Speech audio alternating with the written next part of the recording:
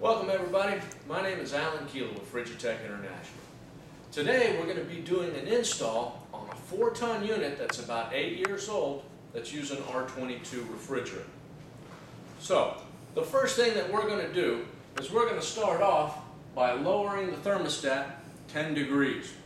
That way we can ensure that the compressor will stay running and it won't turn off on us while we're doing our installation. Got to make sure that those compressors are running. So, while we're inside, I've already dropped it down. This unit's already been running for about a good 4 to 5 minutes.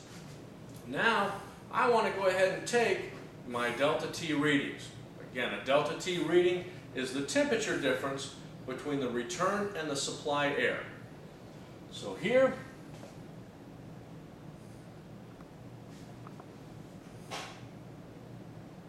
we've got an absolute minimum temperature so far of 71.3 degrees. Now I'm going to get the supply air.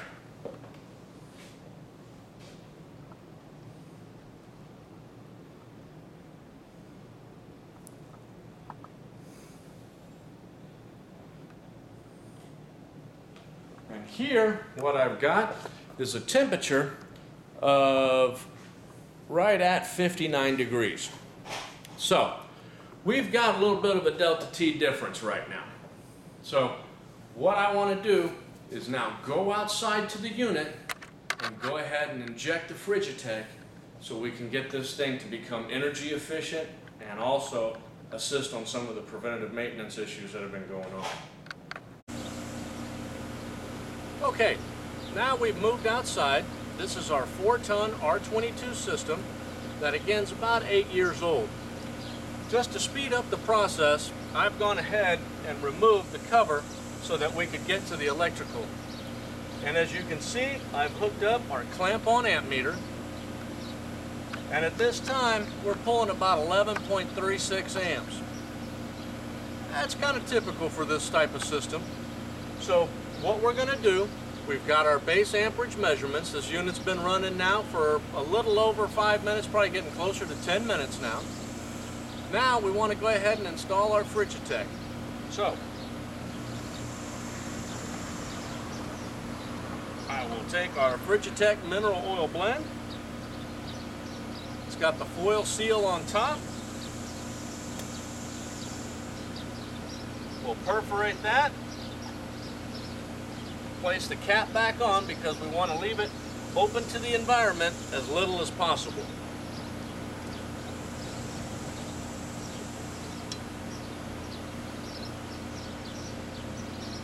We've got our Ritchie MaxFlow Oil Pump that again puts out almost 4 ounces per stroke.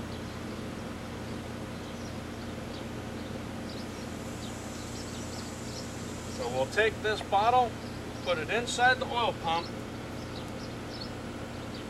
and now we just need to prime this hose to make sure we get all atmospheric air out of there.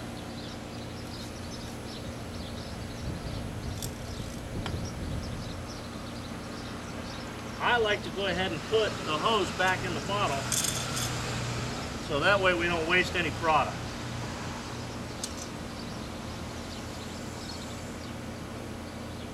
And I can make sure that all air is purged out of this line. Okay, I've got a steady amount of Frigi-Tech coming out with no bubbles. Now, we want to go ahead and install this on the low side service port.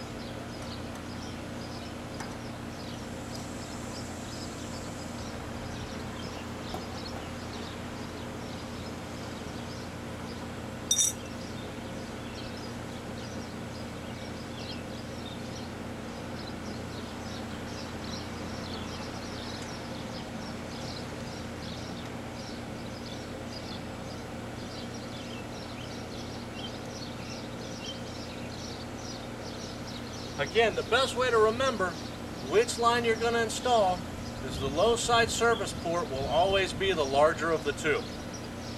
Now, this ground source kind of makes it a little tricky to get an even placement, so we'll just have to work around that.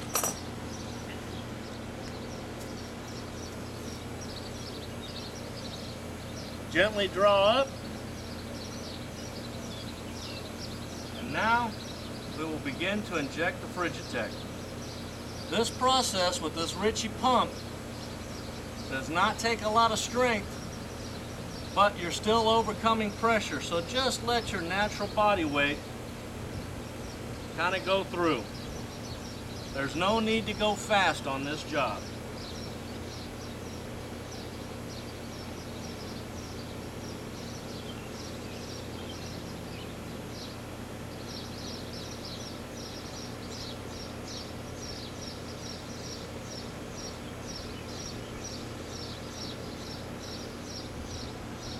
And there we are. We have the Frigi-Tech installed into this system. Now,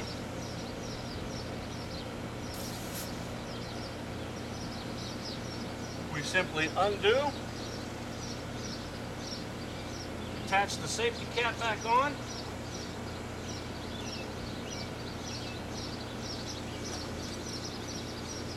make sure it's good and snug and tight.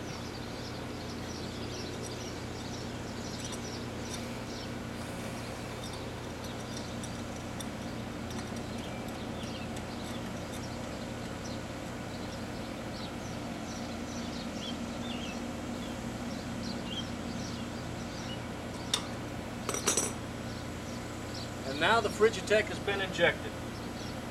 When we come back in a few days, we'll check this amperage reading after this unit's been running for 5 to 10 minutes and see how it correlates. As well, we'll go back inside and we'll double check to see what the delta T readings and see what improvements we've achieved there.